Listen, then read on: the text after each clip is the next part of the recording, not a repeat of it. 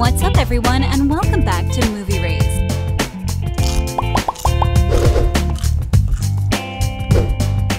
A sweetheart of a person and a beast of an actor, she's had more roles under her belt than some of the most popular actors in the industry.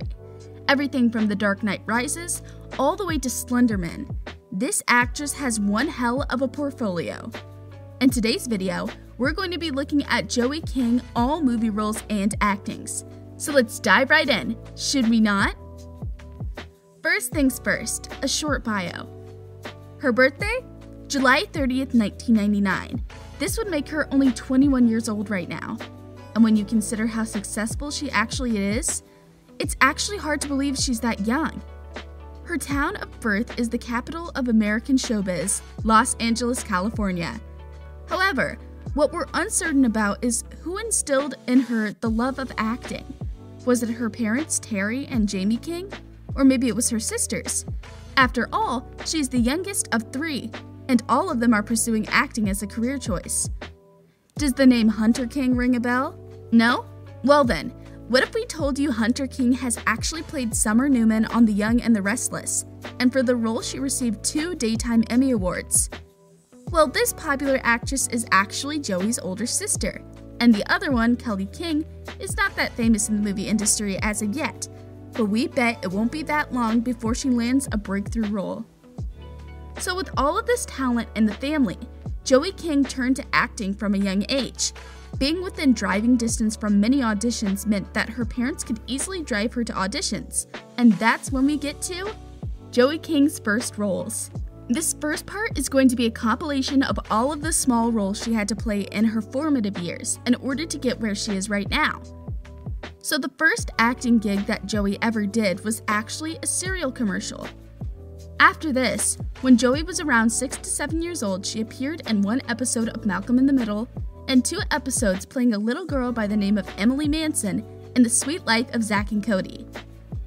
From 2006 until 2007, she had somewhat of a recurring role on Jericho, where she played Sally for 3 episodes straight. After all this, she got to appear alongside Adam Sandler's Reign Over Me, where she played the daughter of Dr. Charlie Feynman. Next on the list of movie roles came Horton Hears a Who, where she voiced a character by the name of Katie. And of course, that same year came Quarantine, where Joey King portrayed Brianna. When it comes to her television roles in the period between 2007 and 2008, Joey King has played minor, 1 to 2 episode roles in series like Avenging Angel, Entourage, CSI Crime Scene Investigation, and of course, the most popular of all, Medium, where she played 8-year-old Kelly McKenzie. 2009 rolled around and Joey King still hasn't had her break, despite all of these good movie roles. But she's a trooper and she never gave up.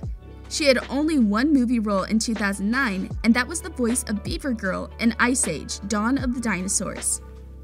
Television was basically the same, as she only had 1 minor appearance in a television movie titled Anatomy of Hope.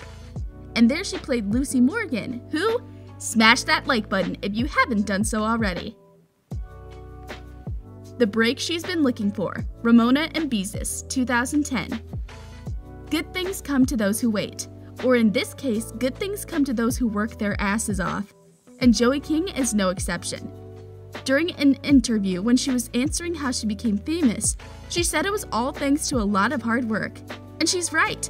Imagine being a small girl having homework and still making time for a busy movie career. Well, her hard work finally paid off, as she started to reap the benefits from playing in a movie alongside Selena Gomez. Selena was playing Beezus, the older sister of Ramona, which was being portrayed by Joey. And it's precisely because of this role that she was featured on The Tonight Show with Jay Leno, where the long-chinned host gave her a little pig for her birthday.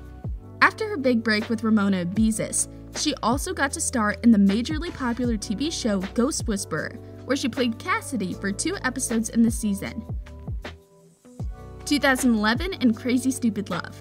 This year was not as successful as her previous one. She did appear in the movie Battle Los Angeles, where she plays a minor role by the name of Kirsten. The other movie that could be considered somewhat a success is Joey's 2011 repertoire in Crazy Stupid Love. In this movie, Joey played the little daughter of Julianne Moore and Steve Carell. And of course, we can't forget TV. You could say that she was somewhat successful on this stage as she played in the main cast of Bent, where she took the role of Charlie Myers. And of course, she has also appeared in Survivor South Pacific, where she played herself in the episode titled Reunion. 2012, the roles start going up. Just as the new year rolled in, so did Joey's new successes. Why? Because she managed to score a minor role in one of the biggest Hollywood movies, The Dark Knight Rises, where she played the little Talia al Ghul. That's the girl that Bane loves so much, that he helped her climb out of the pits while risking his own life in the process. So, you see, this was not a bad deal for Joey. The show was called New Girl, and Joey King was a part of it in 2012, albeit a rather small part that lasted only one episode. 2013, Conjured Up. Would you believe us if we told you that this 14-year-old girl managed to land roles in 4 rather big movies at the time? The first one is The Conjuring, where Joey King portrayed the role of Kristen Perrin. She was the little girl that kept seeing the monster behind the door. The next movie she played a role in was Family Weekend, where she was little Lucinda Smith Dungy. After that, we have White House Down, and of course, we can never forget Oz the Great and Powerful, where she voices up the little porcelain doll that Oz takes on the trip with him. And that's not all she did in 2013. Joey also managed to land the role of Missy Jordan in The Hunting Hour, the series, and she played the role for 2 episodes. 2014 and 2015. Every actor hits a dry season in their lives, and it seems like this was it for Joey King. Since there were not too many significant roles during these 2 years, we will only list those that we think are actually important for her career. And we kick off the list with Wish I Was Here, where Joey portrayed the role of Grace Bloom. And in 2015, she had Stonewall, where again, Joey played a secondary role. TV life seemed to be goof at the time for Joey, as she landed a recurring role throughout the entire first season of Fargo. And then she was a special guest in seasons 2 and 9. Another big step up was the voiceover she did in one episode of American Dad. 2016 is Independent. We named this section Independent because Joey King actually landed a role in Independence Day Resurgence back in 2016. In the movie, she plays Sam Blackwell, a minor role, but a major movie. She was even featured in the trailer. And if you watch The Flash, you know that Joey played Magenta, the villain that could control objects with her mind. And then she had the main role in the comedy series Tween Fest. 2017, Wishing. The most interesting role that Joey King had at this time was the main role in the horror movie Wish Upon, where she played Claire Shannon. Another movie she starred in is Smartass, but the movie is not that famous. She also appeared in Going in Style. TV seemed a little dry in 2017 for Joey, as she didn't have any movie roles at the time.